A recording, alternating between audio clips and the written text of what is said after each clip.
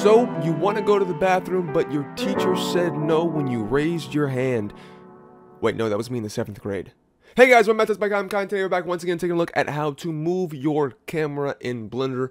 I've done this tutorial a few times actually, but there are still people saying that there's been changes to Blender and they've moved the hotkey, they've changed the hotkey. I promise you it's exactly the same. If you have your cursor inside the 3D viewport in the view space, whatever, what have you, and you click your middle mouse button, so you click it and move it around, not scroll, not zoom like this. If you click it and then move your mouse around, you can pan the camera around perfectly, and then you can scroll your mouse wheel to zoom in and out.